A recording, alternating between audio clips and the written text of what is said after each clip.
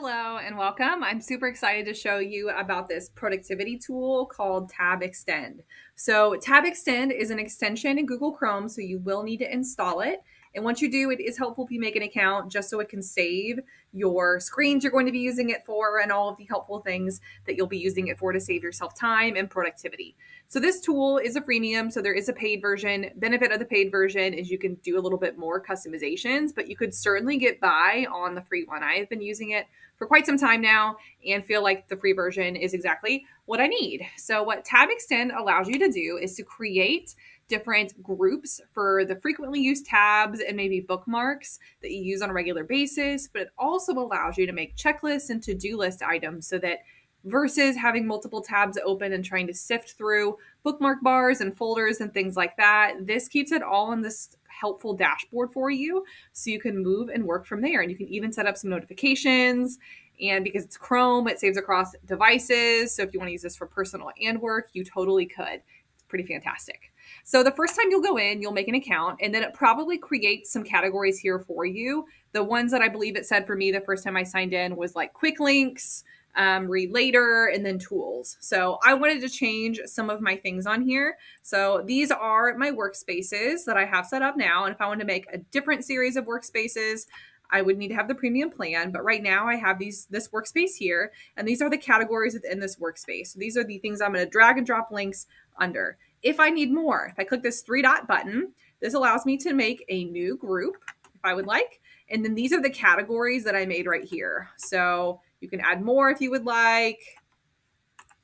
So if I wanted to name this something like reminders, I could move it around. I can even share this with someone else if I wanted to, but I'll just save that for now.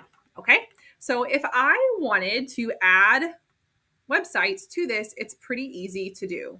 So Control G allows me to see all the links I have in this. Over here shows me active tabs and those pieces.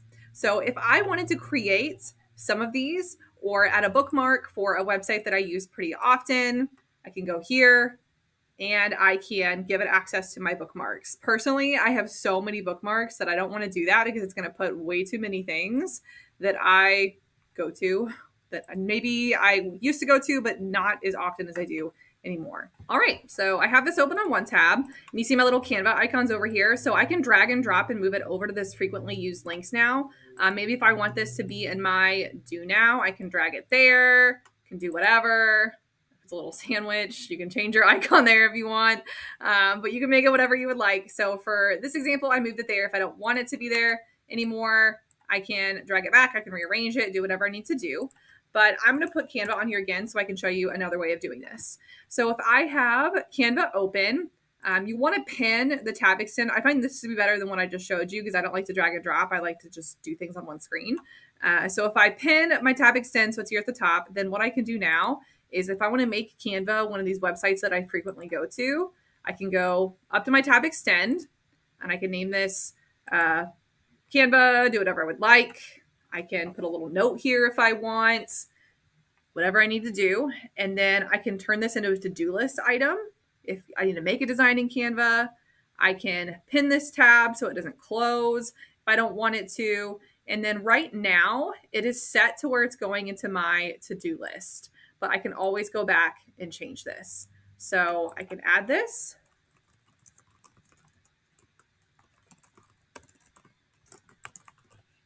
All right.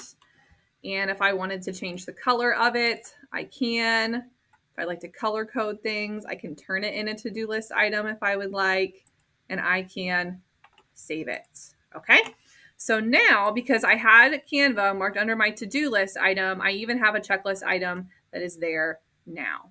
So the cool thing about this is that as I go and I do a bunch of different websites, like if I just open up Google Docs, and let's imagine that like I have meeting notes or things on here, then what's really cool is I can come back to tab extend and now I have a Google Docs one here. So if I wanted to put this into my do now, like if I want to also add this here, then I have another website. So it makes it so I don't have a zillion tabs open. I can get to any one of those tabs from this screen now. It is truly my all-in-one dashboard. And if I ever need to open tab extend again, I can get to it from this menu, but anytime I open a new tab, it's also going to show it there. So it lets me manage my tabs a little bit easier, and I can make all of my little checklist items here as well. I can color code them if I would like. If I don't want this to be here anymore, I can put this in a different group, or I can duplicate it in case I'm going to Google Docs a lot. You could really make a hub here of all of the resources and links that you use often. So if I'm wearing my teacher hat, I would probably put my Canvas here, my PowerSchool, my PowerTeacher Pro, my Google Drive, textbook tools that I use frequently. So it's all there on one screen. So I'm not having to click and click and click and open all of these different tabs every single day. So that is Tab Extend. Let me know what you think. I've been using it for some time now, both in my work life and then also personal life with all of the different tabs and things I have. And I found it to be super helpful, especially if you're someone who runs on to-do lists and checklists. It's nice because you can cross off items and have your websites there as a reminder, and don't have to remember what link to open because it saves it there for you. So good luck, and I hope this helps with your productivity and managing the chaos of all of your Chrome tabs.